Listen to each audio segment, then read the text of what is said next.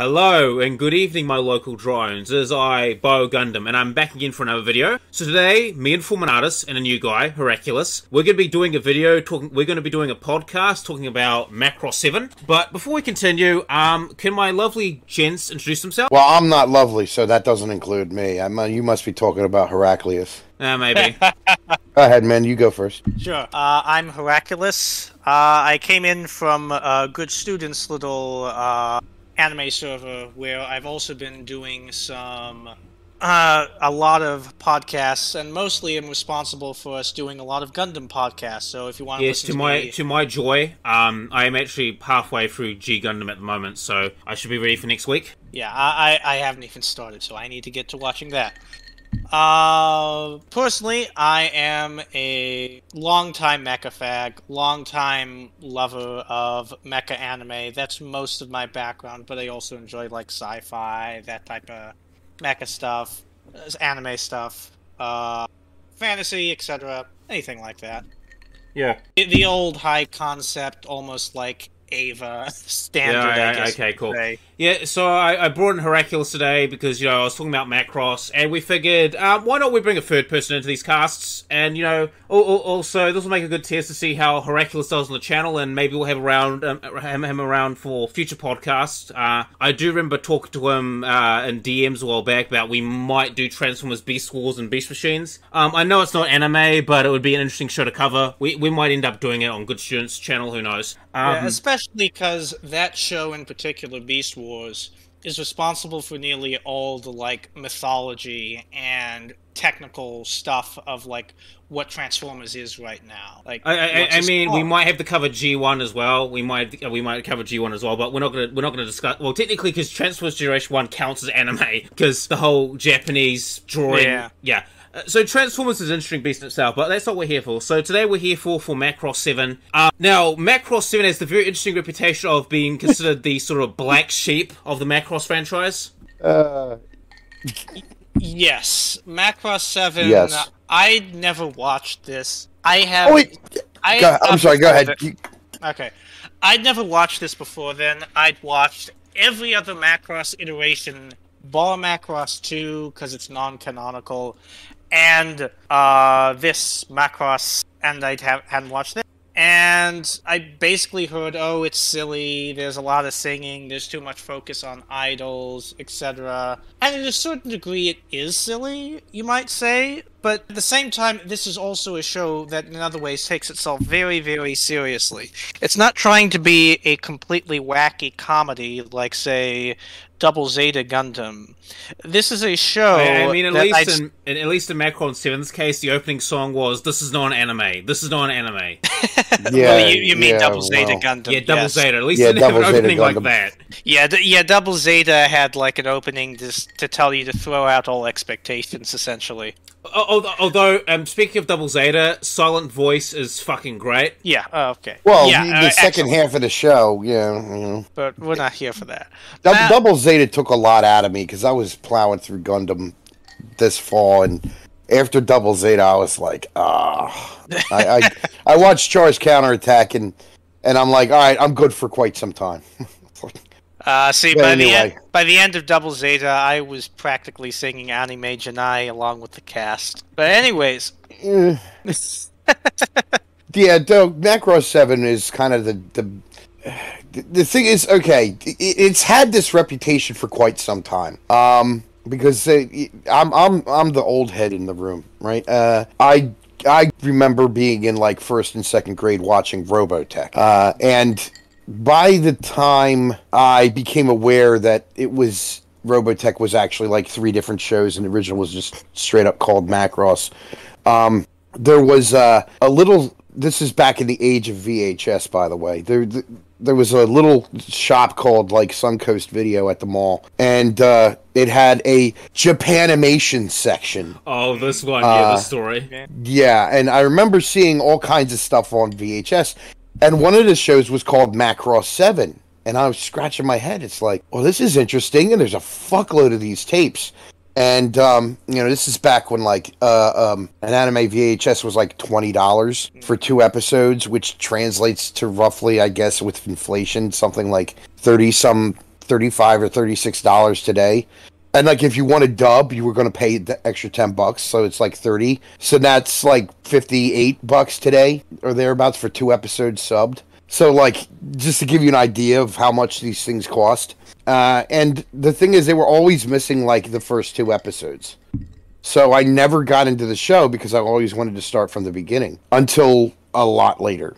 And then I finally, much later, when this stuff was like available online and didn't take like 2 hours to download an episode because its speeds were better, I finally got around to watching Macross 7. And the first time I tried, I got like 2 episodes in and I was like, what the hell is this shit? Because it starts off solid enough, and then Basra gets in the robot and goes out and he starts singing while there's a friggin' space battle going on, and I'm like, the hell is this crap?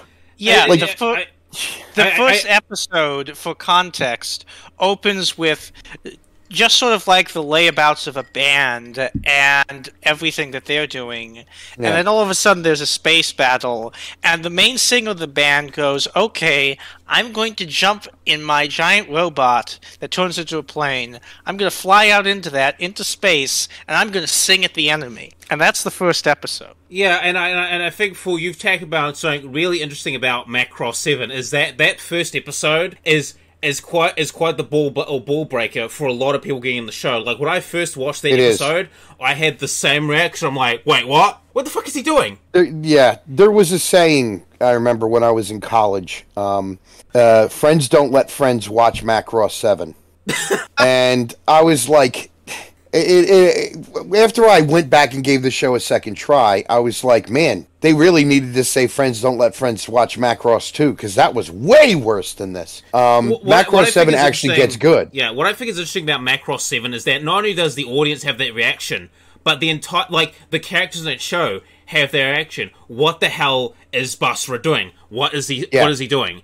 And before we get into that, we should talk about how Macross 7 is about this band named Firebomber, and there's some alien known as the Proto-Devlin that are here to steal proto-culture and the culture from people. They're here to steal Spiritia energy. The culture. Yeah. But anyway, get back to seriousness. Like, literally, if the audience and the people in the show is like, what the fuck is Basra doing? And that is going to be your reaction for the first probably couple episodes of what the fuck is he doing? Well, the funny thing is, though, the show actually starts to demonstrate that he's onto something. Yes, you gotta get past those first, I don't know, 6 or 7 episodes or so. Like, and that sounds like a lot, but those first 6 or 7 episodes actually do a lot to establish the characters. So it's not like you should just skip them, right? It establishes first we see Max and Miria. From the original Macross. By the way, speaking of Max and Miria, we all agree, right, that Max is still a Chad and Miria's really rocking the cougar look. Yeah. Yeah. Especially when she's in her flight suit, it's like, damn, she ain't missed a step. Yeah, you look at her and it's like, oh, she's like in her 50s? Wow. Hey, man, yeah, exactly. I guess the trotty women age more slowly. But yeah, she rocks that flight suit, definitely. Honestly, Max really rocks like the Silver Fox look too. Like, he's looking damn good for someone in his 50s. Yeah. So yeah, and like the number of, like, what's hilarious is like Max and Miri have had so many kids by this point. You really don't see half of their progeny, except in like maybe a photo here or there. Or something like that. You only meet, like, in this you only meet Mylene, really, in the main show proper. You only meet Mylene. In the OVA, I think we meet another one. You meet her older sister, yeah. Yes. To be fair to the show itself, they never expound upon there being tons of other siblings. All these siblings have just slowly been invented through later incarnations of Macross. Oh, are you sure? I remember seeing a photograph. Yeah, there's a photograph in one of the OVAs with all the children. Oh, okay. Yeah, Mylene has a little baby, and it's like Mylene has a little baby, like they have a pair of twins. Okay. Oh, yeah, they have a ton of kids. Alright. 7. So that is canon. Yeah, that is canon. So, like, you know, and it's funny because it's like they're all girls. Max did not apparently have any sons whatsoever. Although, according to the wiki, there is a manga where the main character is rumored to be, like, the illegitimate son of Max and Miria, but I don't know. How would he be illegitimate, then? I have exactly. No clue. I have no clue. I don't know, maybe like, they threw him out? I have no clue. I have no clue. You have dishonored the family, commit seppuku. I don't know, but I'll go find it. But there's like a Macross side story manga about someone who's, I think he's rumored to be the son of Max or something, like some illegitimate son. I have no idea. I can't read it because my Japanese isn't that too good. But there's also that, but it didn't make it into the Macross wiki, so it's probably not that important. But, you know, like, they have a fuck ton of kids, and we meet 2 of their daughters in this show. Well, you meet one of the daughters in the OVA, but yeah. Yeah. But yeah, so, like, Mylene is the bassist for Firebomber, and then you get the old dude who plays, like, backup guitar. I can't remember his name. And then there's Zentradi chick on the drums. Ray and Vifidus. Yeah, Vifidus. And then finally there's the lead singer and main guitarist is Basara. And Basara he's eccentric. Yeah. And it's funny because they actually get the eccentric musician. What he is fun. Oh, you can continue if you want. Well, yeah, he is definitely if you're like really into music and read like the biographies of a lot of musicians and stuff.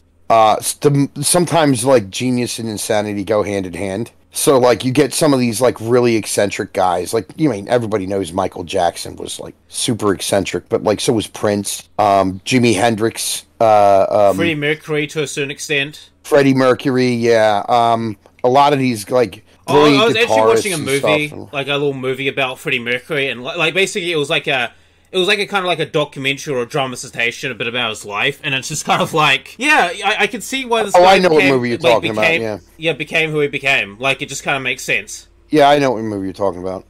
But like, yeah, but like Basara really does kind of like fit that mold of like the he's not a tortured genius, but he definitely is like this eccentric genius who like he communicates through music. And like, you know, if I was to use he can talk, but he prefers to sing. Yeah, I like, if I was to use an analogy, he's a fucking Toreador from Vampire the Masquerade. Like, he's a diva, he's a prima donna. He is the poster child for the. He is the poster child for that shit. Like, he's a rock and roll guitarist. He can sing. He's got charisma 20, nat 20. Like, he is that personified. But Heraclius, go on. What you're gonna say? Yeah, for him, music is basically everything to him. Music is, I think you're right, his way of communicating. His catchphrase whenever he shows up on the battlefield is "Listen to my song," and. It's what's also interesting is you call him eccentric, but in many ways he's also very straightforward. For him, song is everything, music is everything, and authenticity is everything. Anytime some manager tries to come in and say, "Okay, you sing it this time, and we want exactly this feeling and sound in order to cultivate things," he just rebels against it, and he can't stand it.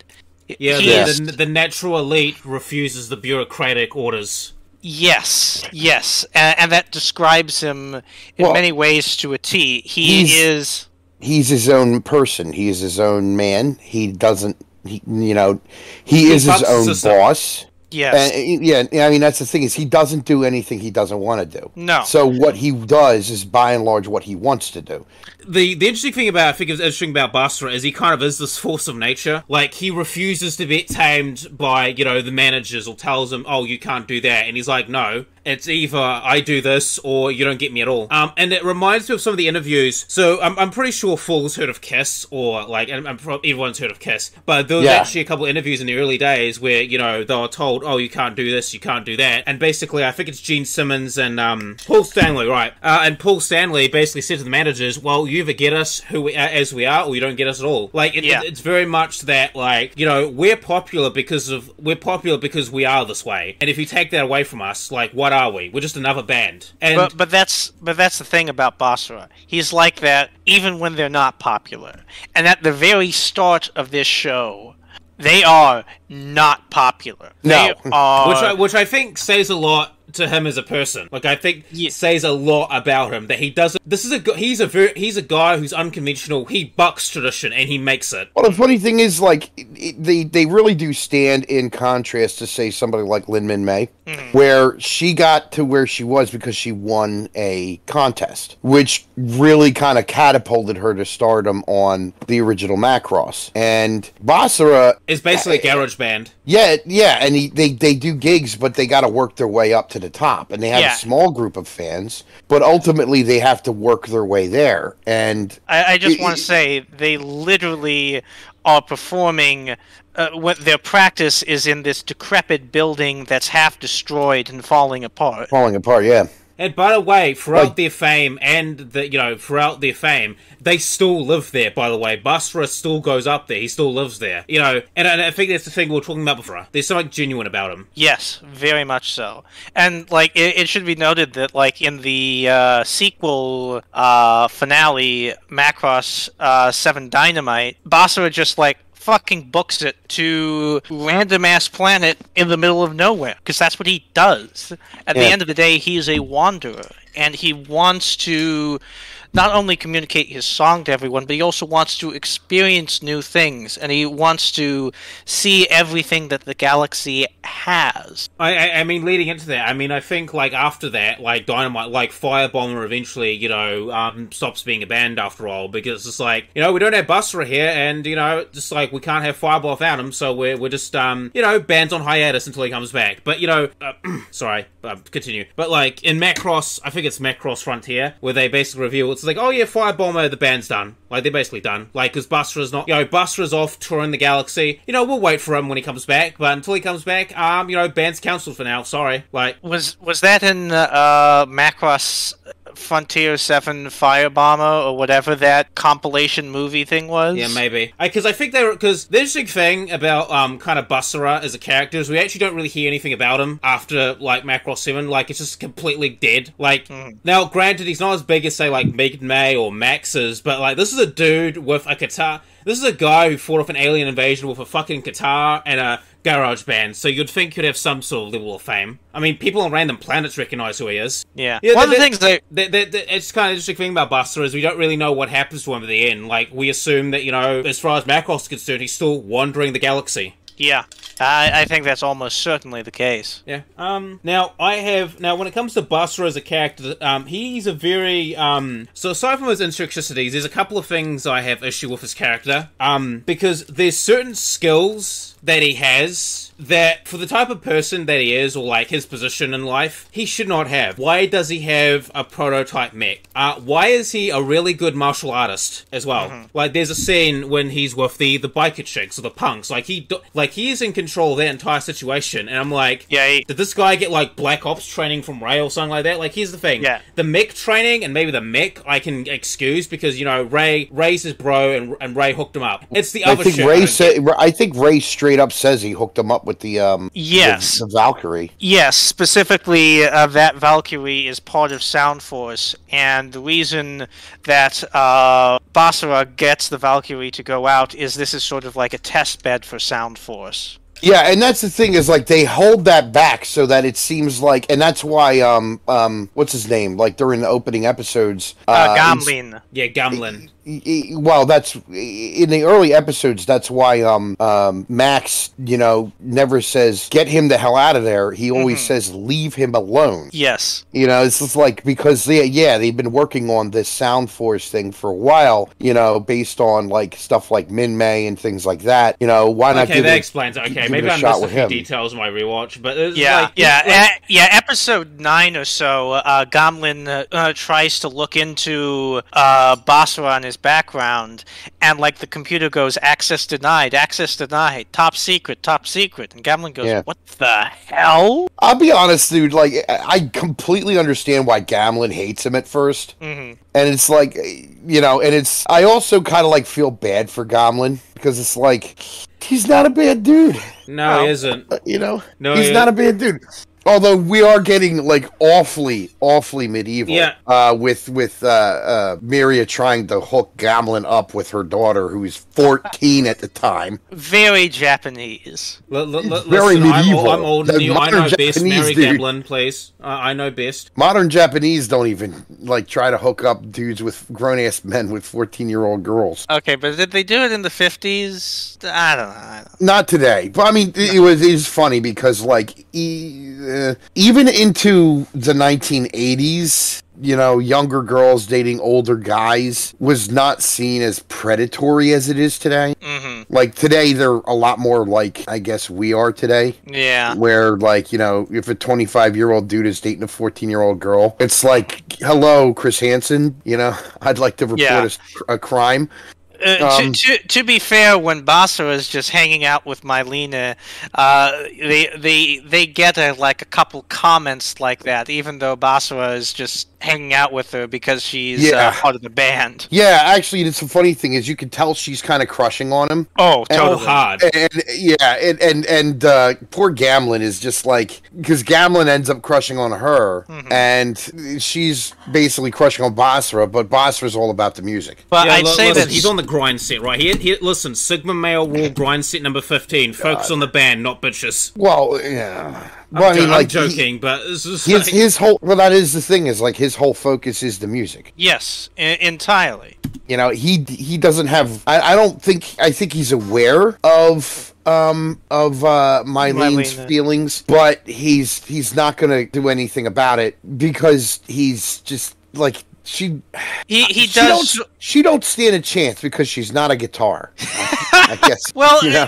I think you're denying the fact that he did have something going on between Civil and him. Yeah, that's different. And also, she is more mature. Yeah, but that's the main thing. Like, Basara is constantly making these like small comments about how Mylena is still a little immature, and of course, this riles Mylena up the whole time. And the two are constantly bickering at one another, almost like I guess you could say brother and sister, or like the other married couple in this show. Yeah. We'll talk about like her later, but I think with Basara, it's not like he doesn't have romantic attachments or anything like that. But really, he's the type of guy who is focused because it's not like he doesn't feel that shit. It's not like he doesn't have. He does. Yeah, he does. But he's more focused on his music, and as far as Mylena's concerned, like Basara views her as like a little sister. Like, that's just who she is to him. You know, it's not also, erotic. She's a bandmate, right? She's a bandmate. And that's the thing is, I don't know just how musically savvy these people are, but, like, you know... The impression I saw... Come on, man. You know, you don't need Yoko to break up the band. Thank you very much. No. Although, like, like that sort of thing, like, does kind of produce some great albums. I mean, have you listened to Fleetwood Mac's Rumors? It's an amazing album, and it's because everybody was cheating on everybody else during the making of the album. But, like, it doesn't, you know, it kind of, like, hurts the longevity of the band after that one album is finished. But the music's great. Mission accomplished. The music itself is great, but, like... going into the band aspect, this I don't think they got the drama part. I don't think there's much drama with the band, but as far as like bands go, like Firebomber does feel like an actual band in some ways. Like, you know, you got the archetypes, you know, you got the silent guy, like the silent person in the corner, you got like the charisma, you got someone who's a bit more empathetic, and then you got like the more kind of mature guy. You know, because usually when you're in a band, you'll have like these archetypes that show off, and you'll see this with interviews, you know, like Red Hot Chili Peppers, Kiss, you know, Foo Fighters, or that thing. Like, you're gonna have like these archetypes of people show up. And in terms of how that goes, I think Firebomber like feels like an actual band in a way. Yes, and it is the charisma and chemistry between those four characters. I guess you could say technically three because Vafidus is silent most of the time. Yeah, she speaks every now and then, but when she speaks, it has has meaning. Like she's the silent one in the band. You know, she's she's the silent Bob. Yeah, and during the interviews with Firebomber, she's just out in the corner strumming, practicing a guitar, staring at the camera. You know, during band meetings, she'll maybe only say one word. She's practicing her rudiments. Yeah. Or drumming rudiments. Yeah. I was a drummer in a rock band back in high school. So I was in a garage band in high school. So Vefidus is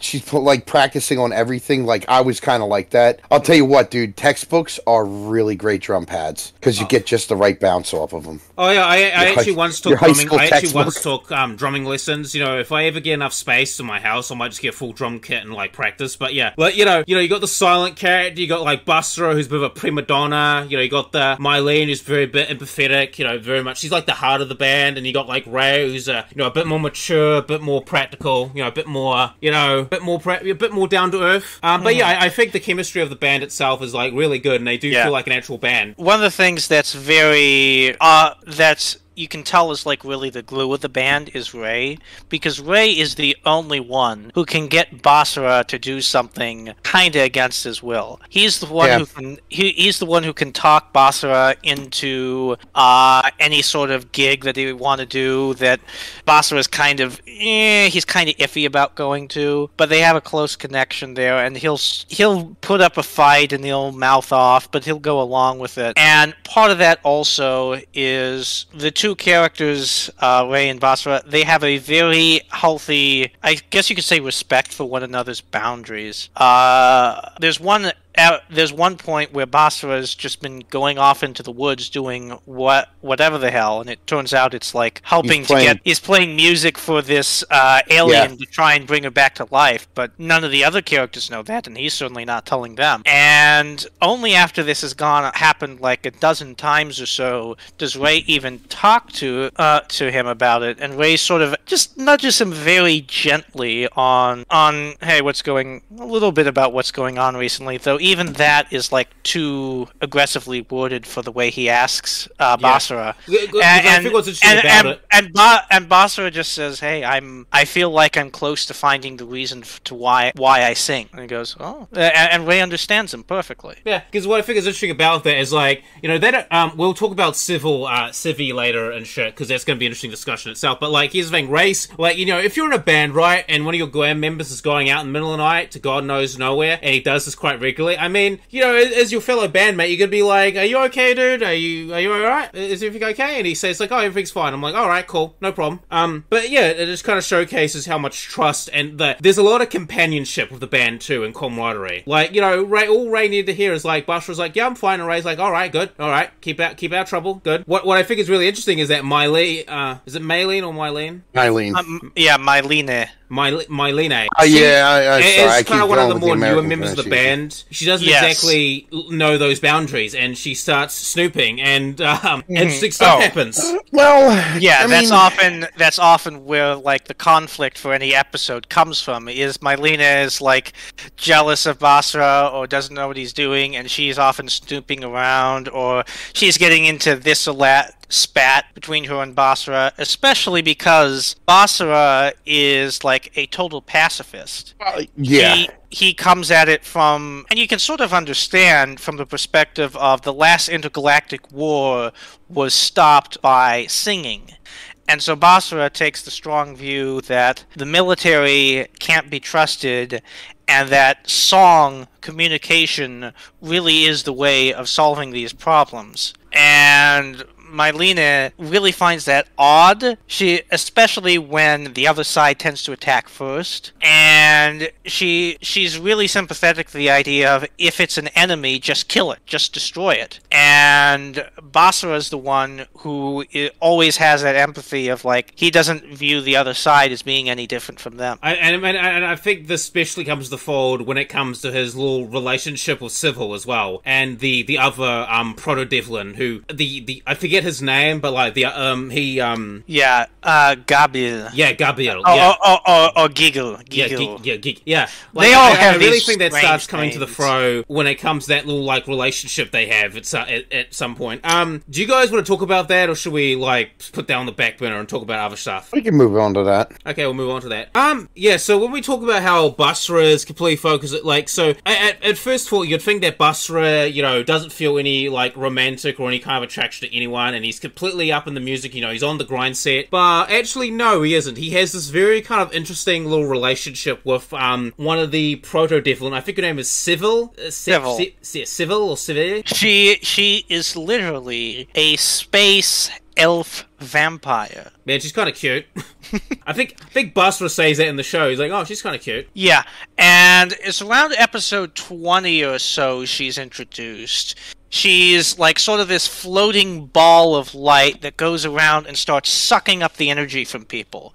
Because the villains of this show, they're like the Proto-Devlin that were like hinted at as being like the longtime adversaries of the Zentradi. And they're space vampires. They need spiritual energy or spiritia to even survive. And so this civil woman comes around. She starts being in this like little ball and sucks up like the life from all these people and makes them comatose, makes them like unable to move, almost kills them. And all these other people think of her as this little moving ball as this huge threat. Basra sings to her, to this ball, and he sees this woman inside the ball, and he starts singing to it, and she just freaks out. She goes, and what can basically only be described, I guess, as an orgasm, she goes completely nuts for his singing. And it sort of scares her off the first couple times that this happens. But she comes back, because it's like, what is this thing? Because, it's totally overwhelming for her. They call him Anima Spiritia. So, and Civil herself, like, is always talking in, like, this weird lexicon, like, Anima Spiritia! Spiritia dreaming! Yeah, it reminds me of, like, the Zentradi language from fucking the, you know, Do You Remember Love movies, like Meltron and Zeltron, the culture. You know, it's a little bit of that little alien language thing, which I really like. You know, it makes them feel alien, shit like that. But basically, you know, they have their little first meeting, and then she starts kind of stalking him for a bit. And she's absolutely obsessed with this anima spiritia. Yeah, after previously causing all this trouble and getting a lot of people in real danger on the Macross 7 fleet, she then starts sort of like going around stalking Basra, and at one point while he's singing, she just comes up to him and kisses him. And we should mention that during those episodes, she's possessing people and a couple of women who have a little bit of the hots for Basra, because you know, Mylene and this alien aren't the only chicks that like Basra. There's like a biker chick and a flower girl, but we can talk about them later. But you know, Basra's kind of got his own little harem fucking growing. Not that he cares. He's all about the fucking rock and roll. But continue. Yeah, and after that, I wasn't entirely sure plot-wise as to why this happens, but not long after she kisses him and takes just a little bit of his energy, she ends up basically going into a cocoon and almost like going back to sleep, essentially. And from then on, it becomes this running thing where Giggle, who so far had been like sort of like the lieutenant of the bad guys, he gets really he apparently has always been, like, really obsessed with Civil, and he really doesn't like the fact that she's gone to sleep. And so he starts, like, trying to round up Spiritia energy from people all over the fleet in order to get her back awake. And meanwhile, Basra happens upon her in the forest as well, and he starts singing to her, and hoping that somehow his singing is going to awaken her, despite knowing the fact that she is an enemy. She has caused, I don't know how many deaths, but a lot of near deaths to a lot of members of the Macross 7 fleet. And he is singing to her to try and bring her back awake. And that sort of becomes a running plot for like something like 5 episodes or so, or something like that. Yeah. And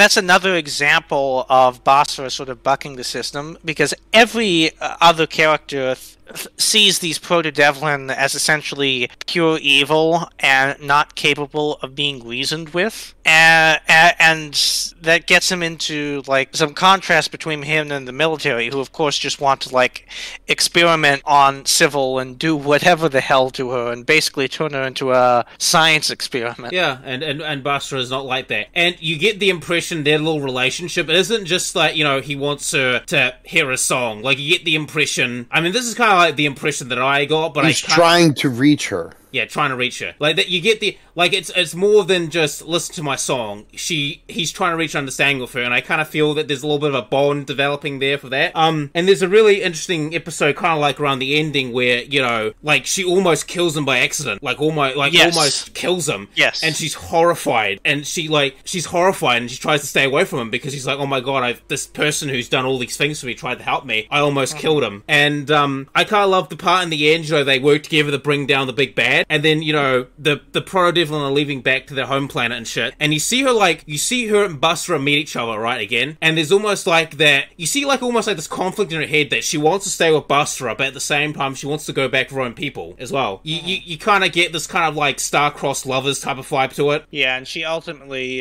goes back with them and says goodbye to Basra then. Yeah, and I like how Basra is just like, you know, they have this bond and things, but he's not going to hold it against her. He's like, you know, you go if you go. Be free. But, you know, I thought it was kind of adorable and sweet. I just saw that. Oh, that's good. I'm saving. I might have that as a picture that goes on the background, because that's just great.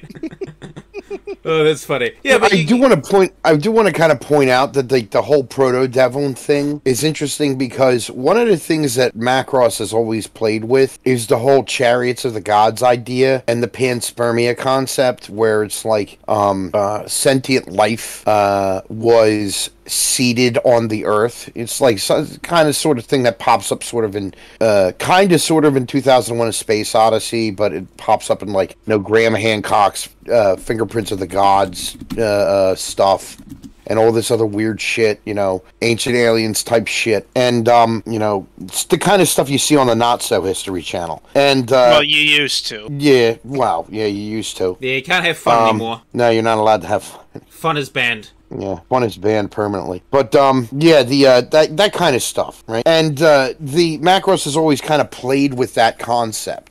Because, like, what is protoculture? Well, it turns out protoculture seeded life on the Earth. And that's, you know, that's kind of like where humanity comes from, is like they were, you know, we are the product of protoculture depositing life on this planet. And, you know, so the Proto-Devlin are this ancient race that the protoculture originally encountered, and so it's like, well, that means that their myths or their history was kind of transmitted to us in the form of myths, and that's like, this is where we get the, you know, our ideas of vampires and demons and things like that. And the thing is, the Proto-Devlin were basically the threat to all other life forms, because they needed this spiritia in order to survive. So what they do is they just go around from species to species, sucking around all their life energy. And I think it's basically implied that at a certain point they almost succeeded in sucking nearly everything, and at this point they just basically froze themselves and put themselves into suspended animation because they didn't have enough energy to keep themselves going. And they were actually, like, rediscovered by, like, a random Macross fleet that just was going through some ice and was unfortunate enough to rediscover and awaken them. Yeah. And you know, it makes me wonder, was this what happened to, like, the second Macross, you know, that mid-May and shit went on? Like, no, that did not happen to them. They're all living happily ever after somewhere in the center of the galaxy. Okay, science denier. But it's just like, you know, it gives this impression of, like, you know, the galaxy is a big place, and you know, you don't know what the fuck is out there. I mean, you've met the Zentradi, yeah, and, you know, the Meltron and Zeltron and shit, but God knows what else is out there. And what also helps that is that there's multiple like planets with all sorts of alien creatures on top of it, and most of them are like weird dinosaur things. You also see more in the Macross 7 Dynamite, where you have like literal space whales, and they don't look exactly like whales, yeah, and the marsupial people. Fuck you, whale! Yeah. Fuck you, whale! Oh, like, that is actually kind of rad that there's, like, the marsupial people species. Oh yeah, those are kind of cool. That actually really does open the universe up. It's like Macross 7 kind of does more to open the universe up than, like, Plus or, Frontier. Yeah, because any of the Macross I can think of. Because as much as I may complain a little bit about some of the filler episodes, I must admit the world building in the show is actually quite great, and it does help some of the episode. I mean, I say filler, but that's what the car feels like. It does actually help flesh out the world a bit more, and also flesh out a bit more of the characters. A bit more of the characters. So I guess it's good for that. I mean, every episode in this show is filler from a certain point of view. Every episode, nearly... I mean, there are a few episodes that are more plot-related in terms of an overarching plot, but nearly every episode is about this is the daily struggles for the Firebomber squad, and this is how they're going to react to it and go through it. It's very sitcom-esque, almost.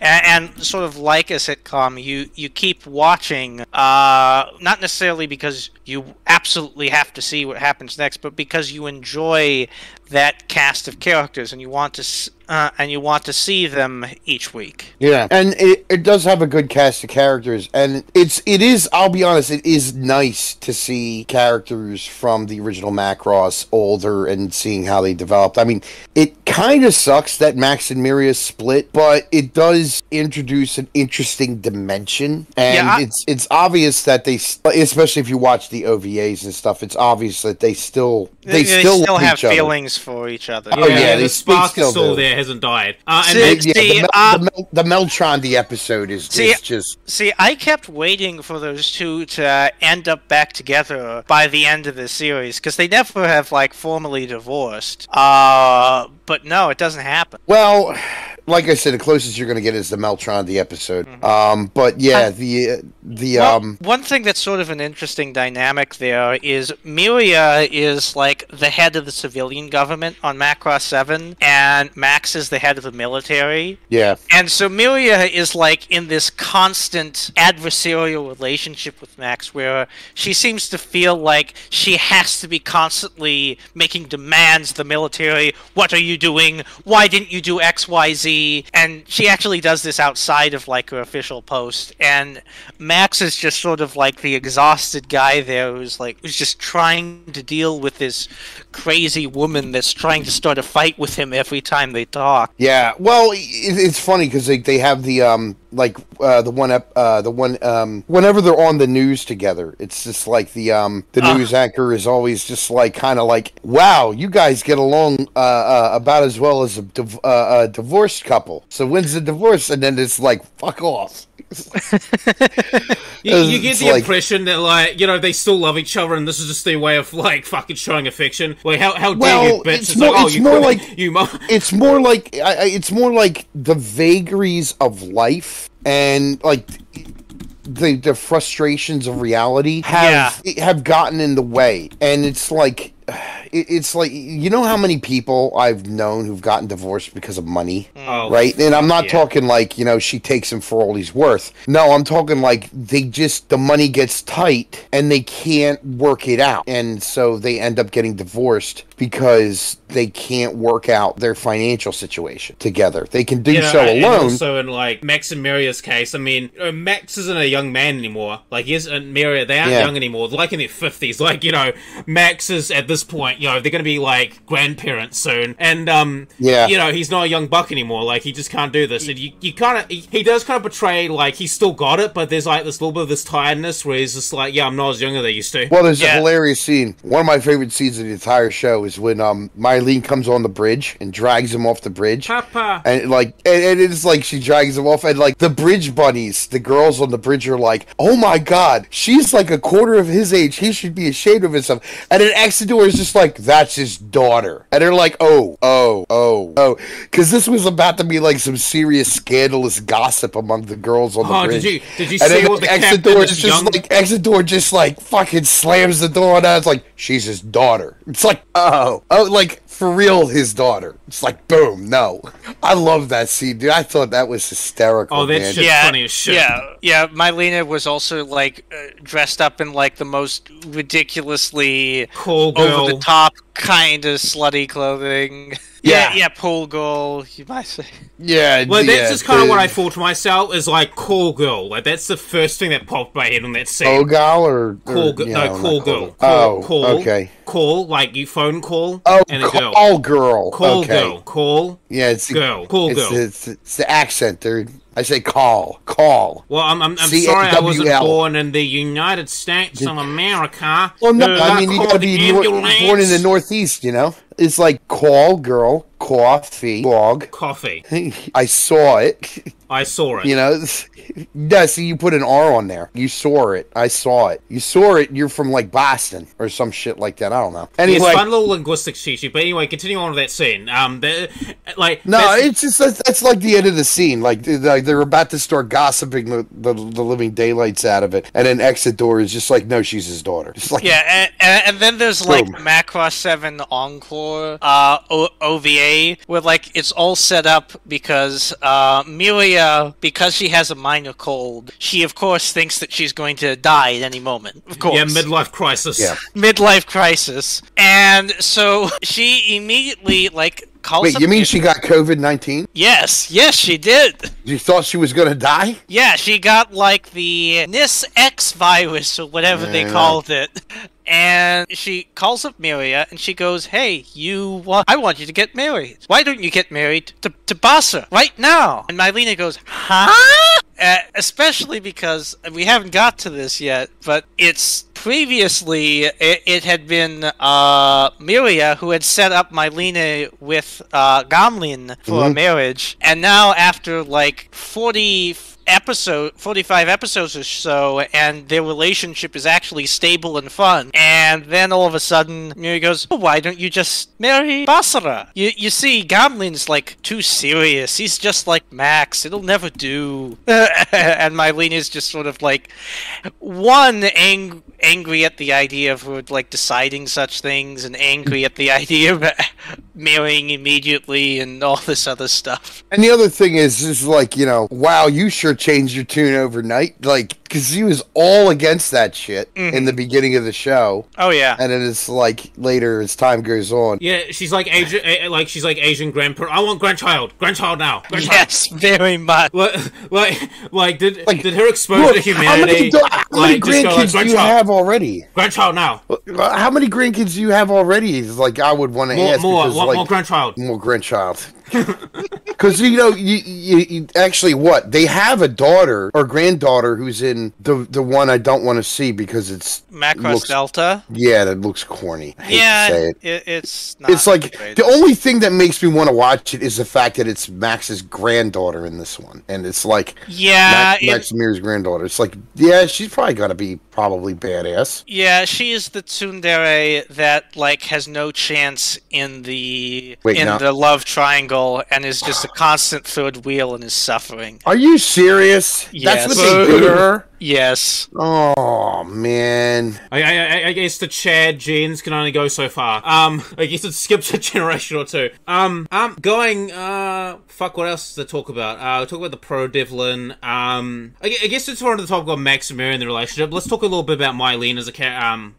It's Mylene. Mylena. Yeah, Mylena. Let's talk about her as a character. At the I don't hate her, but I found her kind of annoying. She had a little bit of that, to me, she kind of had that bit of the, kind of bratty younger sibling who's trying to act all mature, but isn't. Yes. That's kind of the vibe I got from her. She did get better at the end, but, it's just, it bothered me one time. The one scene that kind of stood out to me is, during the scene when Buster was rocking out the civil, the Holy Night Mitsu, I forget the rest of the lyrics, and she's, in the background, she's talking to Ray, it's like, Ray, why can't I be in Sound Force? I want to be a badass mecha pilot, too. Mum and Dad won't let me, bleh. That was kind of the one scene that kind of brought that up, and what I love about that scene is you see her her like eyes going down, but she's looking up at him, trying to do like little cutesy, poutsy, oh please feel bad for me look. Like you know that look of where Yes. And I'm like, oh, you the puppy dog eyes. Yeah. She's like, oh, please feel bad, take me seriously, but also feel bad for me. Yeah, that fucking look. I'm like, oh god, I don't like that look. But it's just like, aside from that, I thought her relationship with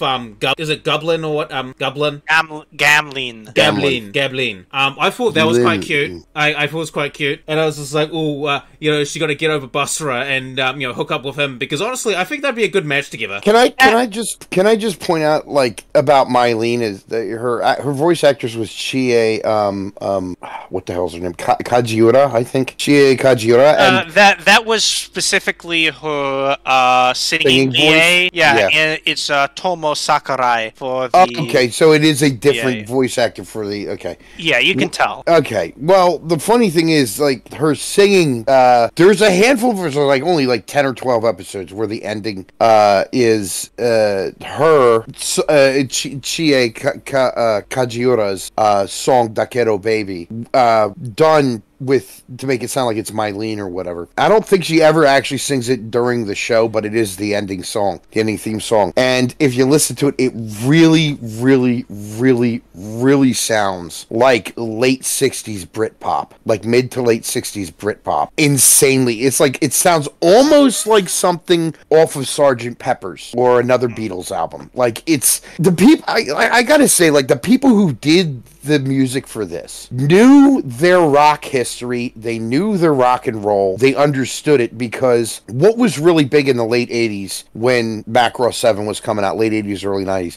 hair metal, at least in Japan. Like, hair metal was, it took a couple years for hair metal to hit Japan, but when it finally did, they were a couple years behind us in that regard. Yeah, but music like, trends in Japan are actually quite interesting. Like, in some ways they're a bit behind, and in some ways they're like ahead of the curve. They're ahead of us, yeah, it is interesting like that. I mean, have you listened to Japanese rap? I mean, some of that shit's pretty fucking good. It is, but that's the thing is, like, some of these songs that, like, that start, like, that Firebomber plays, it's like, the guitar riff comes in, and then you hear him go, like, total, like, hair metal, freaking Motley Crue, Kiss, like, that kind of, like, Def Leppard era of, like, hair metal. It's almost like, he just, like, does the whole screech thing, man, and it's, like, top of his lungs. And I'm like, dude, that's awesome. Oh, this is like ready to go, man. Yeah, I'm like, yeah, it's like, yo, Basra is ready to go. This is gonna rock out, dude. Yeah, one of the running things that comes up is the idea. Eventually, the music like literally becomes weaponized, where like as the big proto-devlins start coming out, conventional weapons they get bigger and bigger. They become these giant monsters that even nukes do fucking nothing to, and the only weapon they have against them is song. And it becomes like this whole thing of they have to sing louder, they have to sing more passionately. I almost wonder. Gotta get. I wonder if this show was like inspiration for Symphogear or something, because they sort of did like a similar thing to that. Have you ever seen This Is Spinal Tap? No. This show is. There's a scene in This Is Spinal Tap where they have because This Is Spinal Tap is like a mock documentary of a fake British hair metal band, and there's a scene where they're sitting and they have their amps and everything, and they're talking about how ours are better because they go up to 11, and the guy, the documentarian is like, well, why don't you just make 11 the next 10? Like, I don't get it. Like, but then they wouldn't go up to 11. You see, ours go up to 11, so they're louder. It's like, well, why don't you just make 11 10, dude, and just like have that, like, but it wouldn't be 11. Like, that's the mechs in Macross. When they're playing, is like they have to go up to 11 to be able to defeat the proto-devlin. Yeah, very much so. But since sorry, I had to take a quick piss. But like, since we're talking about the music, can I just say that like the music in the show is fucking great. Like, what were you? Because I've got a few favorites. I liked. Like the lamest song. The lamest song is the one that they play in the first episodes. Yes, that's like the one like. It's Saturday night. Like it. Like that one. Yeah, it's okay, but it's actually like the lamest one. Yeah. Like the Yeah. the So my rest of- favorites was Power to the Universe, Holy Lonely Night, and the opening was my favorite of the tracks. Because, like, here's the thing: like, we're not saying that the first like song in the first episode is bad. It's just, you know, it's a 6 out of 10 in an album that's like 7 and 8. It's like, it's not a bad song. It's just, you know, it's just like, oh, this song's playing. It's not bad, but there's better shit. There's better tracks. I mean, for bands like early day shit, it's not too bad. I mean, if you look at some of the early day shit that some bands came out with, it's like, what the fuck were you thinking? Yeah, Power to the Dream especially, it helps that it's played in this wonderful, like, arc of episodes where Basara, Civil, like, goes off to, like, some volcano place, and she's again gone back into stasis, and basically because of this, Basara's almost, like, lost his voice, he can't really sing, and he's, like, searching for her to try and, like, get back to the way things were, and then when he comes upon her, he struggles to start singing for quite a bit, even as she starts, like, moving down into this volcano, and then there's this climactic scene where even as she's falling in, like, slowly floating down because she's in a ball of energy, he finally gets, like, the courage, and like, his voice comes back, and he starts singing Power to the Dream for the first time, and it's just this excellent scene, and then, like, Giggle, the guy who was, like, all about saving Civil, he starts singing along too, and, like, even though has like a terrible voice for the matter, you can understand and feel the passion in him too, and it's a fantastic scene. Yeah, I honestly just want to say that sometimes the music kicks in, like, it just does great for these fucking scenes, you know, when he plays, like, I think it's called Holy Lonely Night for the first time, when he's confronting Civil, he's like, you'll listen to my song, like that fucking, I'm like, it gets you pumped and shit, and it's like, you know, he's got energy powering, as he's, like, powering up the amateur spiritual. Like, this show is really good for setting the scene and getting you pumped. Absolutely. And interesting, and fun fact about the music is that the person who does, I think he plays Basra, and this is one of the reasons why the show will never get an English dub, for better or for worse, but I guess for better in this case. It's better in this case. Is there's a lot It did of, like, get one, dude, back in the 80s. Or, like, late 80s, early 90s. Macross 7 came out 90s, bruh. Or, wait, yeah, I remember it on VHS. It got a dub. Was that like a Singapore dub or something? No, this was like a legit... I don't remember who... Hold on. No, I swear to God, I couldn't find an English dub of this shit. Who dubbed Macross 7 in the 90s? Yeah, because I read somewhere that they couldn't do it dubbed because it was all, like, legal finagling, because the actual band Firebomber is actually played by an actual Japanese band, and there's a bunch of, like, legal copyright shit. Yeah. Dude, they really did not give that much of a shit back then. I mean, it wasn't... You gotta remember, anime wasn't huge back then. Oh, come on, you gotta tell me who... Yeah, thanks to it being huge now you can't even get Fly Me to the Moon on fucking Evangelion. I know. Horrible. Go figure, dude. Alright, hold on, let's try Wikipedia. Because I swear to God, I read somewhere that there wasn't a dub of this for legal bullshit reasons. I don't know. No, dude, there totally was. I remember very vividly seeing the VHSs. Much of the Macross merchandise, including Macross 7, have not received an international release. That's impossible. I remember seeing Macross 7. I remember seeing it. Like, I wouldn't be surprised. Unless I'm misremembering something severely. I'm almost positive. I mean, it wouldn't shock me if you were just getting, like, bootleg VHSs in. No, it wasn't. These had a sleeve and everything. Hold on. I mean, they could have made the sleeves. It's not that hard if you have the technology. I mean, it doesn't matter. I mean, I've come across, like, some bootleg shit that looks great. Like, I didn't buy it, but, like, you know, I've seen stuff like that before. I'm almost positive I saw Macross 7 at Sunco's video back in the day. Well, this is going to drive me nuts now, man. This is going to drive me nuts. I know I saw that shit. I'm sorry I brought it up. Podcast, Fool's just going to be up all night, like, he's just trying running calculus, like, what? Okay. I know I fucking saw it somewhere. Younger brother, did I see Sunco's videos about the Japanimation? I actually, you know, my brother might remember. I don't know. I know I saw Macross Plus. Okay, like, no. Like, this was, like, legit. It had, like, a starry blue background, and it said Macross, and it had the 7 in the same logo. I'm almost positive, man. I don't know. I'm gonna have to look this up. Yeah, that's fine. We can look this up. But yeah, like the music in the show, it's great, especially if you like rock and roll and shit. Also that guitar shit that he sings, the Basra sings in the forest. I need to find that song, but that's great too. Yeah, but the music in this is fucking great. I'll say, as far as like compared to other Macross, not only does this have a greater musical component, at the same time, there's a little bit of it, but there's almost no emphasis, almost none, on the idol element. Like, yeah, that is kind of interesting because, like, you know, this is more rock band shit, and here's the thing, like, idols were a big thing in, you know, early, like, 90s, 2000s. Mm-hmm. I mean, they're still a big thing now, but as far as, like, cultural significance goes, I mean, idols, like, especially, like, the lone idol or the idol group, like, that shit was getting popular around when Macross 7 was out. So, it is actually quite interesting how it focuses more on, like, a rock and roll type shit than, like, say, idols, because like, other Macross shows has their idol elements out. Fuck, even the Macross shows after this have idols. But this show decided to go with more rock and roll shit. Yeah, to be honest, I enjoyed it. But I guess it wouldn't feel entirely appropriate with someone like Basra, whose entire like worldview is screw the system. Like that is like a pure 180 of what an idol is supposed to do. And Mylena too, she also has quite a bit of attitude and feisty, bratty, sort of that type of personality. She wouldn't exactly be a model idol either. No, because what little bits I know about the Japanese idol industry, which isn't much, the stuff I've heard about that industry is kind of fucked.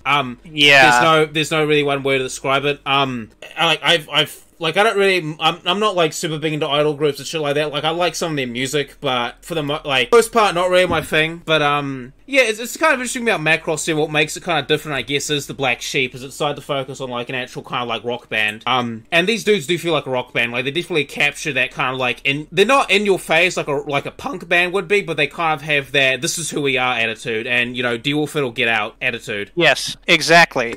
And that's one of the things that, as we said, it makes them grow very, very slowly over the course of the series. And there's, like, producers that try and, like, wrangle them as they want, but eventually they get a pretty decent producer, Akiko, and part of the reason is, like, she's friends and former love interest of Ray going way back. Yeah, apparently at the end you see a bit of a rekindling there, but yeah, she's actually quite an interesting character. She's just like... Yeah, that doesn't surprise me. There's this really sweet scene between them in, like, episode 22, where Ray's just sort of doing something, and she starts flirting with him, and, like, exposing her cleavage a little. Is like, is that all? Is that all? There's a lot of scenes like that, where it's done with, like, a certain level of subtlety and naturalness that's common to 90s anime, and you won't see today very often. Yeah, there's kind of an interesting thing in Macross. I mentioned this in Macross Plus, where, like, in Macross Plus, there was kind of like this erotic kind of cameraman angle shit here. And I think you mentioned this before too, with some of the bit of the fetishy stuff, is that there definitely is a little bit of that kind of natural, seductive, sexual element in the show going on a little bit, which,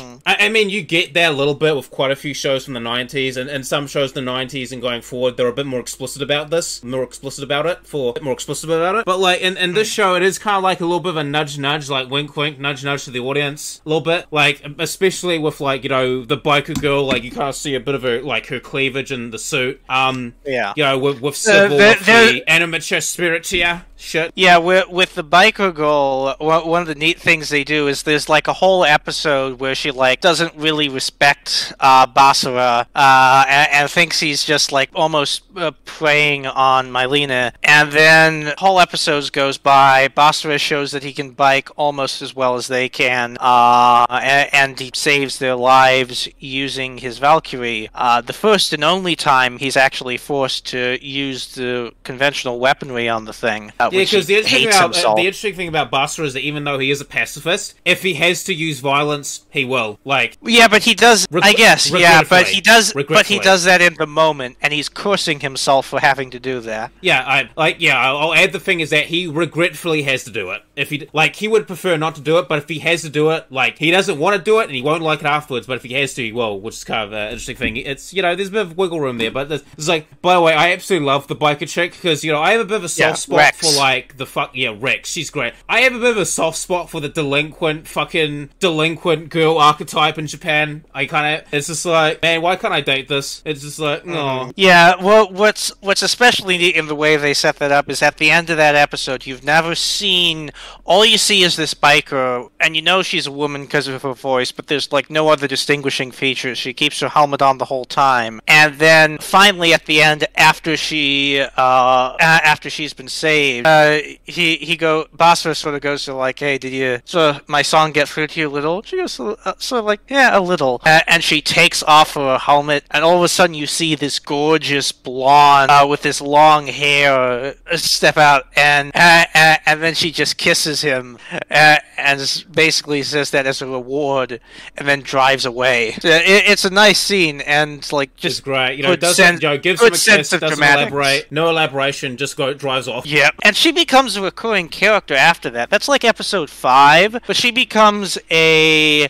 infrequently recurring character, and sort of like someone whenever they want, she can come back around and become part of the main cast. Like whenever they like Firebomber needs to rely on some other people, she'll come around and I don't want to say she's like a groupie, but she's almost like in some ways like a pseudo band staff member in a way. Like she's not in the band, but she's like, yeah, you can hang out with us in the tour truck, you know, get some beers and have some burgers. You know, she's one of the not the groupie. What's the word? I think the term is like roadie or something like that. Like she's kind of like a roadie. You know, hang out with the band. Now I'm thinking of different people, but that's neither here nor there. I don't know what the term is. It's not a groupie. Like roadie's like the closest thing I think to it, because I know these like people that travel with the band. Hey, Fool. Fool. What is it? What are the people that like travel with the band and like hang out with them and shit? Are they roadies or groupies? Oh, okay. Roadies. Groupies, fuck them. Roadies, help them. Yeah, like I kind of feel that Rex and a little gang, they're kind of like little roadies for Firebomber. Yeah, I actually talking about some of the other side characters. We kind of talked a little bit about V. There's not much really going on with V. Ray has a few interesting things going on with his backstory and his relationship with Basra. I do want to point out, like, if you consider the mechs themselves side characters, all the mechs that were being tested in Macross Plus all pop up in this. Yes. Yeah, like I think it's awesome. Yeah, it is, and they were coming out at like the exact same time. I think there were even I saw in like what the torrent I downloaded, it says like Macross 7 plus 3 and then plus 4. I'm assuming these are like little shorts that were included with every episode of the Macross Plus OVA. I have them. I don't know if they were. I don't remember. I don't know if they were included with the English release. I have no idea. I mean, you might be right. I might be misremembering things though when it comes to like whether or not it was released. I have a very strong memory of that though. But I mean, look, for in your defense, it was like almost like 20 years ago, and you also are running low on more than 20 years ago. No, that's 25. Yeah, 25 years ago. You're running low on boomer juice. And anyway, Diet Monster. Oh yeah, I only have one Macross Plus short, and it's about 2.5 minutes long. That's it. Yeah. Interesting. Yeah, interesting. So we've talked about the music. I feel the animation in this was fine, like for the most part. Yeah, one of the things that people talk about that criticize this, and it's a fair criticism, there's a lot of stock. Oh, fuck yeah. The actual animation of most of the fight scenes is boring as all hell. Oh yeah, I mean, like here's the thing: it's not as bad as some episodes of like the original Macross, but you know that stock anime. I'm not really the biggest fan of stock animation. Dated. Yeah, I mean, honestly, like that has an excuse. I mean, when I go back and I watch any mecha anime, with the exception of like Votoms, really, like if I go back and watch any mecha anime from like the 80s, and like I really don't find the combat scenes to be really all that good, except for little moments here and there where the Sakuga gets really high. But yeah. You know, with the exception of those couple moments, by and large, like, yeah, the combat scenes are kind of like the least interesting part. They didn't age well. Yeah,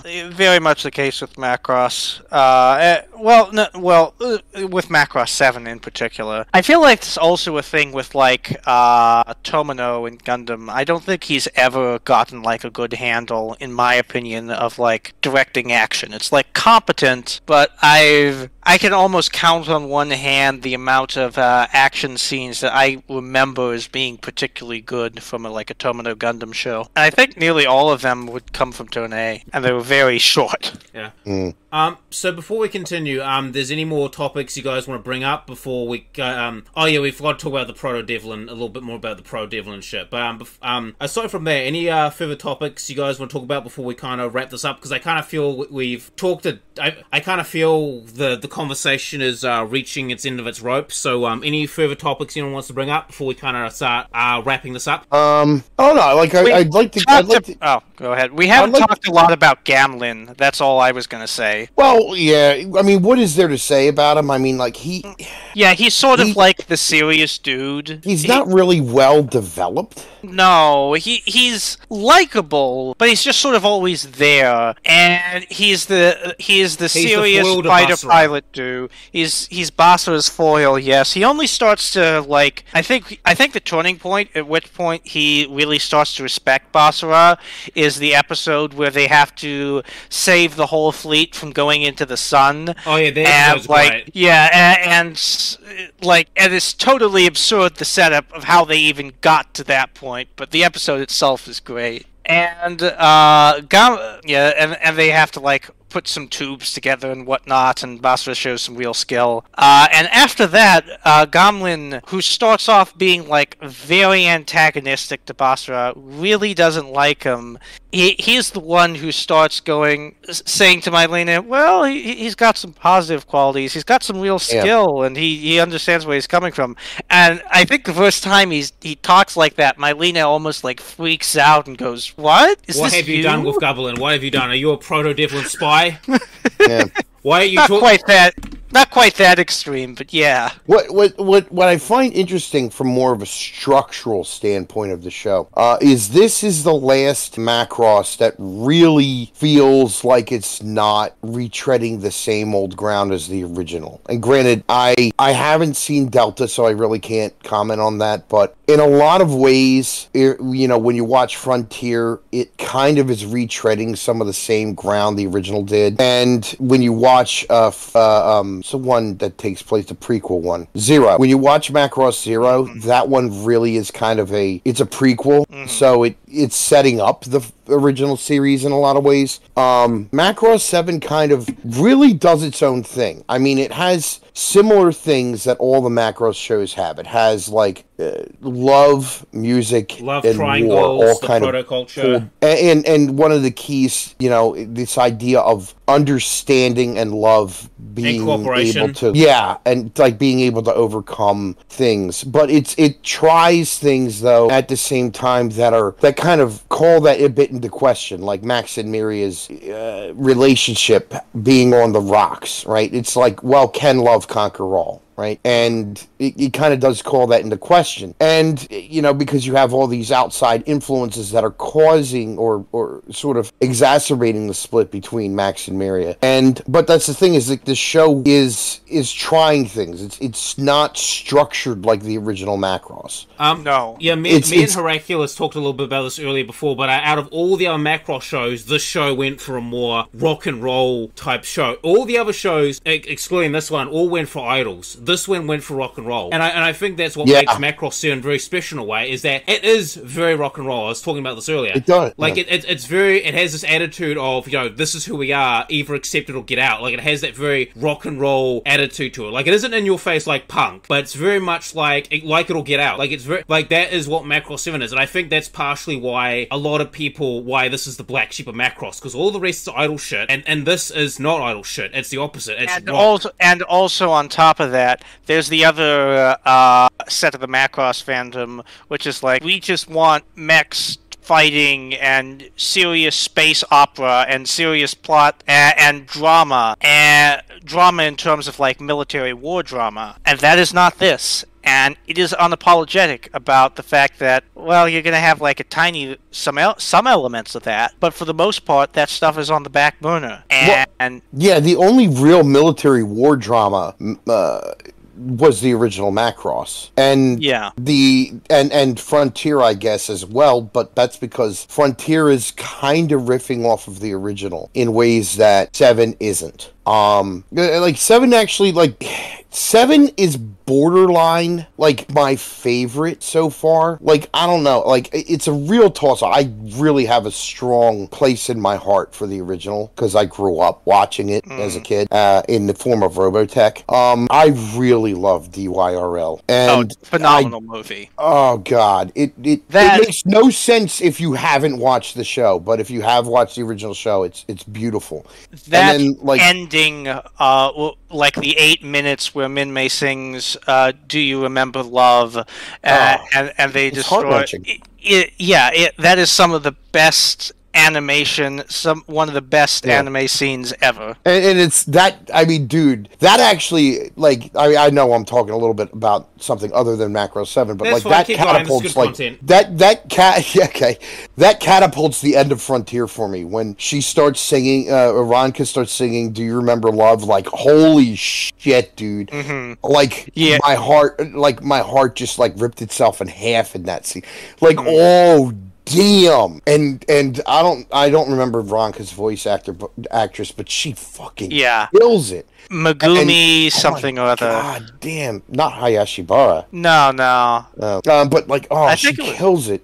But that's the thing is, like, this show is not trying to be that. Like, that's the thing. You can't. I realize, like, this is why I like 7. Like, you can't criticize it for trying to be something it's not. No. And like, everybody talks about how great Macross Plus is, and I am too. I will talk Macross Plus to the moon. It's fucking incredible. But it's also not trying to be the original Macross. It's trying to be its own thing. And it's easier, I guess, to accept something structured like Macross Plus to be its own thing than something like Macross 7, which got, what, 2 seasons worth of fucking episodes? Yeah, like, holy shit, man. Yeah. Plus a number of, like, little OVAs. OVAs. This actually is the show that got the most extra stuff, too. Like, and you know what? And a manga. I think it's did it? Yeah, I think it's well deserved. I do, too. And I mean, it had to have been somewhat successful for it to get all this spin-off stuff. It had to have been. I mean, like, and it really is. I mean, like, I wouldn't be surprised if the show wasn't popular in Japan. Like, I wouldn't be surprised, because usually this is what with some of these things is that, like, you know, in the West it doesn't do too well. But as we've established in other videos, you know, anime and manga is primarily for a Japanese audience, and if the Japanese like it, that's primarily what's going to get, you know, that's primarily what's going to succeed. So I mean, it must be, because they made like a fucking weird movie of like the Macross Frontier cast watching Macross 7. It's so bizarre that they even made such a thing. Yeah, because like it seems like in the West, Macross 7, black sheep. But I wouldn't be surprised if saying I might ask around at some point, but I wouldn't be surprised that saying Macross 7 wasn't like popular in Japan. What I also find interesting is that Macross DYRL is a legit film within the Macross universe. Yeah, and that's what I like about it too. They talk about it. They talk about it in Macross 7. There's an episode in the show about it where there's like, oh my god, were you that young? And is like, yes, I was. Yes, I was there. Yeah, you see, there's one episode where they have like a couple of the war veterans, and they're like playing for them at the old folks' home. Obviously, guys who are a lot older than Max and Miria. Yeah, I know. Oh yeah, dude. Nah, dude. I do want to say, like, though, yeah, man, Miria aged well. Especially when she's in that flight suit. Holy shit. I mean, she rocks the fucking cougar look, like, holy fuck. Man, damn. It's like, and I'm an older guy. See, I can't ogle Mylene because, well, she's fucking 14 and I'm in my 40s. It's like, that's against the rules. Yeah. But I wouldn't mind a Mayor Miria in her flight suit, Dakimakura, you know, the Okay, you hear that? I wouldn't mind one of them. Get on that. We need cougar body Japan, anime. Get on that shit. We do. We need. Look, I know a few Japanese people. I'll ask them to like pass on. Like, listen, this guy from America wants anime cougar documakura. Get that done. We'll pay many dollar. And she's not even she's Zentradi, man. She's got that fighting spirit. Yeah. Remember the thing we talked about where you said that like she wanted to peg Max and that's partially where they broke up? Remember where that little discussion that was not me. That was not me. If somebody said that when I was around, I'm probably like, well, that's why they're separated. Is probably what I said. If that's because I remember. Fucking memories playing tricks on me, but I remember someone brought that up. Might have been Lolly or someone. Maybe I brought it up. I forget. But it's just like we're having theories where they broke up and that was like a joke one. Yeah, maybe. No, it's funny. That's actually like one of the things about Macross though is like the characters are really just so well defined. Like you kind of want to know what happened to them. Yeah, it's like that's another thing. We do see a bit of in between stuff when like Mylene's really young. Max got the long hair and she's kind of got like this kind of housewife look. She went from like housewife to like smoking cougar look within like a decade or two. I'm like, damn. That's the other thing that irritated me is they don't actually resolve technically. Like that's really weird. Like there's this episode where Mylene, they're like towards the end, they're about to go on a suicide mission, and Gamlin offers Mylene a diamond ring, and he says like, if I come back alive from this mission, I want you to have this. It's like very serious. Mm-hmm. And then somehow Gamlin like kamikazes his plane and survives anyway, and is kind of rather silly. And he comes back. But like that shit is never brought up again after that. And like even in the like sequel OVA, Dynamite, which is like a year later, Gamlin and Mylene are still dating, but like there's no like final resolution there, which was sort of like interesting. And that's the funny thing is because that question is never answered. If I recall, the Maximilia's granddaughter in Delta is not Mylene's kid. That's one of her older sisters. Yeah, it's one of the older sisters. Yeah, so that's like she's her. I mean, she's Mylene's niece in that regard. But like, yeah, that kind of like that's actually like I've discovered this is a kind of American thing where we want the resolution, or maybe just like an English language thing or an English language culture thing, like Anglo-Saxon like culture thing where we want this full resolution. Because like if you think about it, like I've watched a lot of European movies and a lot of foreign movies, and like as soon as the conflict is resolved, like the show ends. There's very little of like an epilogue. Actually, a very interesting example of an epilogue. So, I know most people here don't pay attention to like light novel shit and stuff like that, but a show that got recently adapted, if we're to strongest in the actual world. So there's a light novel of it, right? However, apparently there's like a sequel. So they're trapped in another world, that type of shit. Gods are evil. I'm not going to spoil the plot. I'm not going to give you the full plot. But there is a book series or a web novel that takes place after that, where they come back to like modern day Japan and shit, where the main character's like overpowered and shit. And it's kind of like a continuation of what happens afterwards, because it's like, okay, now that he's like powerful and shit, and he's gone through all this trauma, how does he actually fit into a modern day Japan? When really, and there's like some interesting things with the conflicts of the characters, where he's like, yeah, I killed your son and daughter because they became evil and corrupted, and you can hate me if you want, that type of shit. Or there's the type of shit where some of the characters are like, we did some really fucked shit in the other world, and we want to go on a quest to kind of redeem ourselves. We're gonna stay here to them, we're gonna stay in Japan for a bit, say our goodbyes, but we're going back to the other world to try and like right some wrongs. Like there's a bunch of that shit going on, and I'm just kind of like, that's very rare for like light novels to do that. So after the main quest is done, you don't really get any like the aftermath or any stuff with the side characters. And that's like kind of like the lack of a denouement kind of thing is not unusual for a lot of different cultures storytelling. And it's just like, yeah, I mean, you've got all these different conflicts going on, but once the main conflict is resolved, the story comes to an end.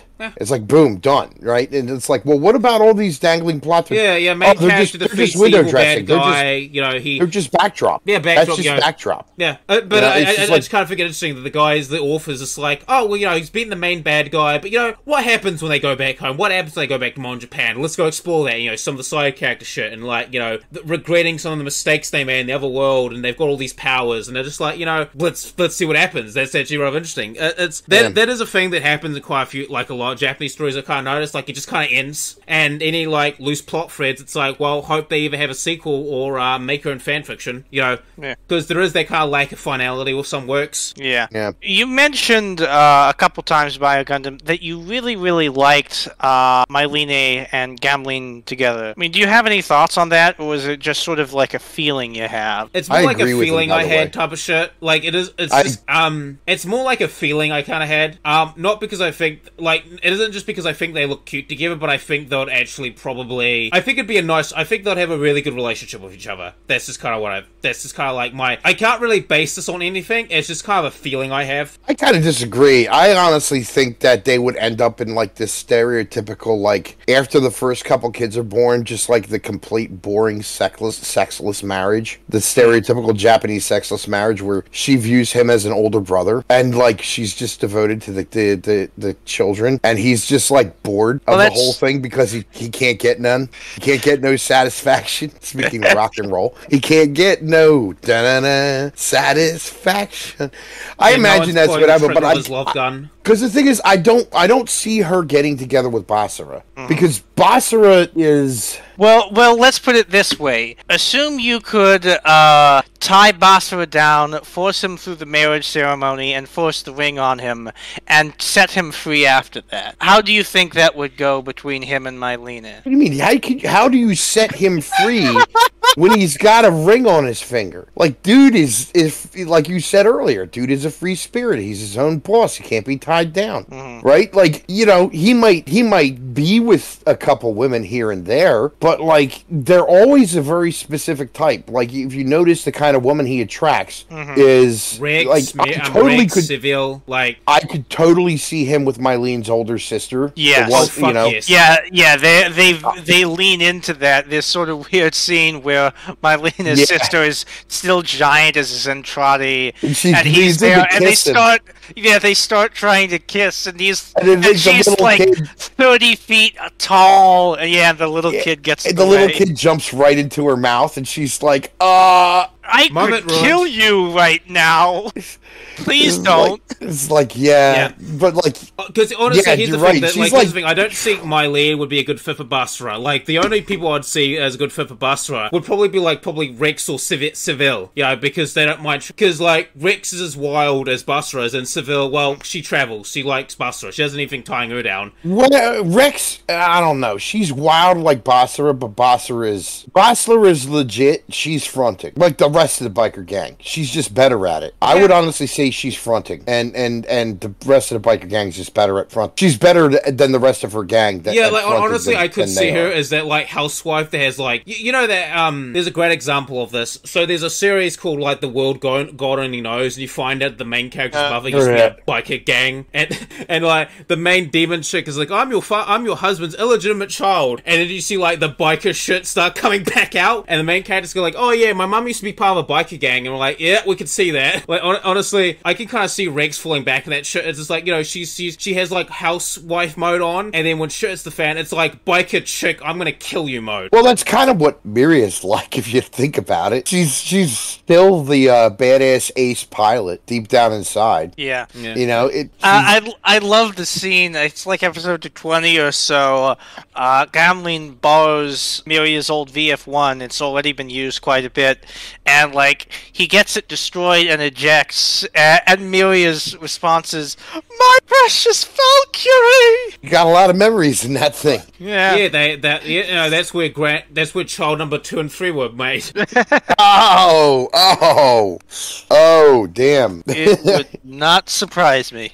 I just love the I mean, look. With the Zentradi women. This is literally the chick who's dying in battle with my husband is the greatest honor. You don't think they were like, I would guarantee they did that once or fucking twice. Like, I guarantee you to spice shit up is like, how about we fuck while we fly the Valkyrie in space? And Mac's like, fuck yeah. I would guarantee you that's what happened. This is a family-friendly podcast. Fool, you know me, nothing about me is family-friendly. No, I know.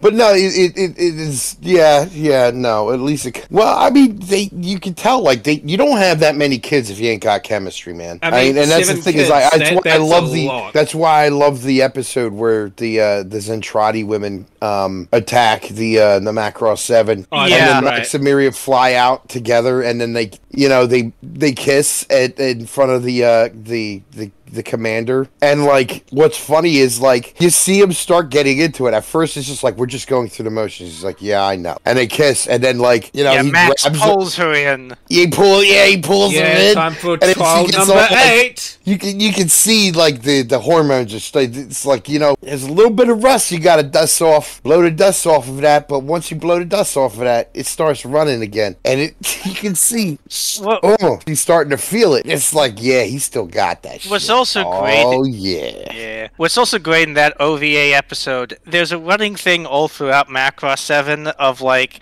whoever's, like, one layer in charge up from you is incompetent and doesn't get it, and it's just an overall nuisance. And so in that OVA, they've come across, like, a Zentradi fleet that's like 100 to 1 larger than them. So of course there's a direct transmission from the UN Spacey fleet: destroy those people! We have no time to communicate with them! Fire up the Macross cannon! And Exodar goes, as you wish. And so what he does is he completes transformation, and he just fires the Macross cannon into the air, hitting nothing. He misses, yeah.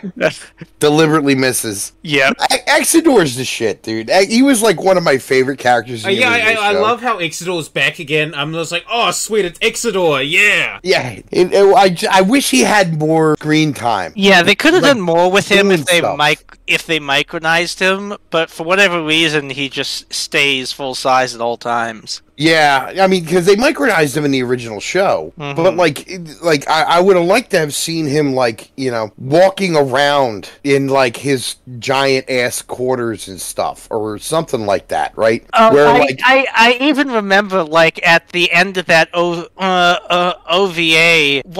after, like, firing the cannon into the air, one of the bridge bunnies sort of goes to him, I'll go on a date with you anytime, like, just sort of out of appreciation for what he did, and he stares up and goes, "You're breaking this old man's heart." Yeah. It's like, Jesus.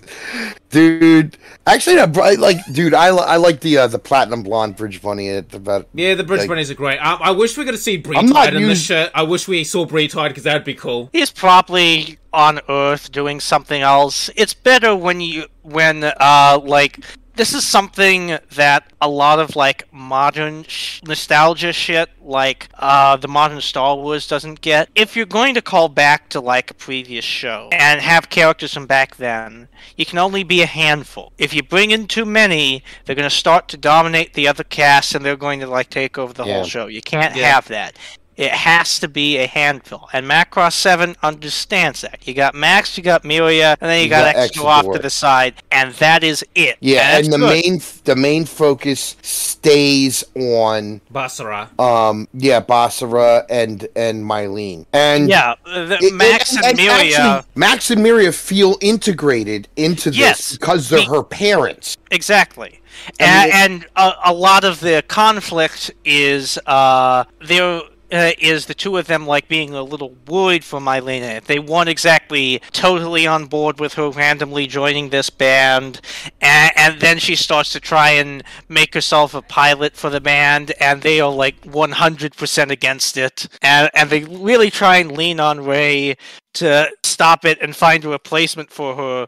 in Sound Force. But of course, what happens is Max says, "But of course, I'll leave the final decisions up to you." And Ray goes, "Yes, sir." And then Ray comes back at the end of the episode. "Here's the Sound Force," and Mylena is part of it. And Max goes, "What is this?" And Ray goes, "Well, sir, you did say that I had final decision, and at the end of the day, we tried it.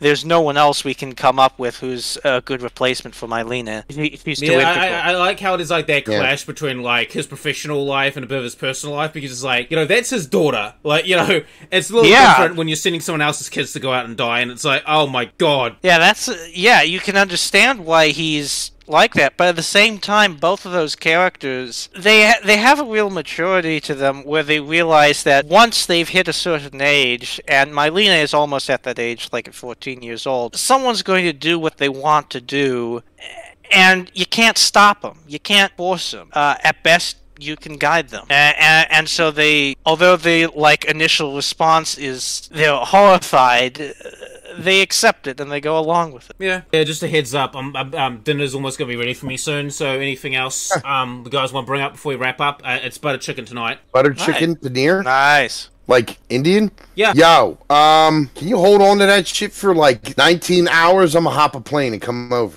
I don't know. Like, we're probably gonna eat most of it. I'm sorry. Actually, I could probably wait, get up tomorrow morning, and then go drive down to the nearest Indian restaurant and get some of my own. We're having butter chicken. Sometimes we have naan bread, but due to current events, things have been a little tight. But we're having butter chicken. Go figure, man. Yeah, go figure. Who knew authoritarian dictatorships are bad for the economy? Anyway, current events aside, anything else you guys want to talk about before I like drop out for a quick second and grab my din-din?